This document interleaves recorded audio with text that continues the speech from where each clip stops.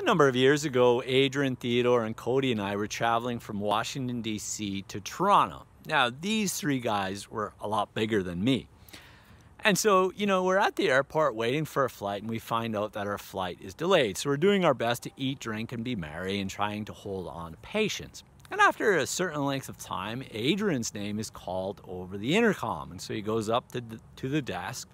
He's talking with the person at the desk, and he comes back and he's smiling. He's happy. He's eating, drinking, and he's being really merry. What it is, he's been bumped up to business class. So, he's kind of rubbing it in a little bit.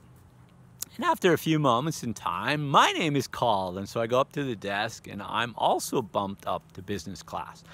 Now, Cody and Theodore at this time are a little bit rattled. And so Adrian and I got on the plane, and we're really showing off where we're sitting, and they're a little bit shaking their heads.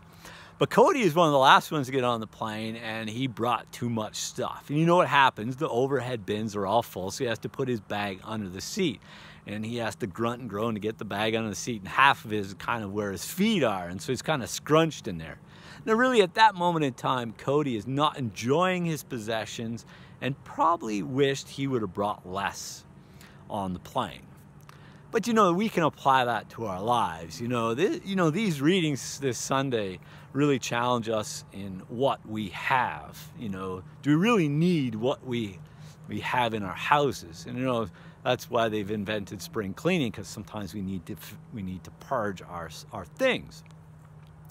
In the gospel reading, there's a gentleman who wants Jesus to settle a dispute. Now, Jesus did not come to earth to settle disputes, to prove who's right and who's wrong. That's one thing he didn't. But he also didn't come, to encourage greed. And really, the reason why the gentleman comes to Jesus is because he's being fueled by greed. He wants part of the inheritance. And so Jesus wants no part of it. And then he shares a parable. Now, the gentleman in the parable, he's not really enjoying what he already has. I mean, he is already wealthy enough. He doesn't have to build bigger barns.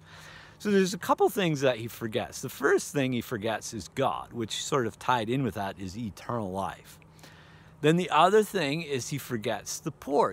Part of eating, drinking, and being merry is to give to others, because that's to allow others to eat, drink, and be merry, but also giving. In giving we receive. In giving to others we receive joy. I mean, it's part of the goodness of life, and let us not lose sight in that. In the first reading from the book of Ecclesiastes, we might think, wow, the author of this text is in a grumpy mood.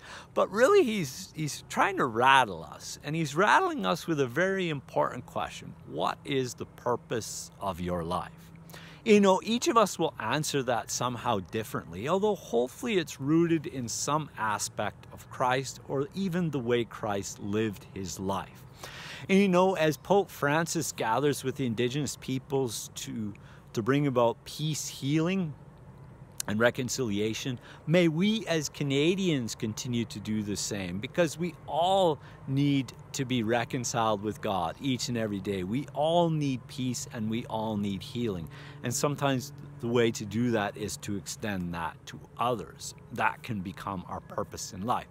In our lives, we are to center our lives on things above, that is to say, on heaven. And there's two things that I like to focus on that will continue into eternity. The first is love. I mean, that's the obvious thing, which is why I've chosen to have the cross in the background, which is one of the greatest expressions of love for not only us, but all of humanity, but also community. Sometimes in our pursuit of possessions, we forget about the value of relationship, and our relationships will continue into eternity.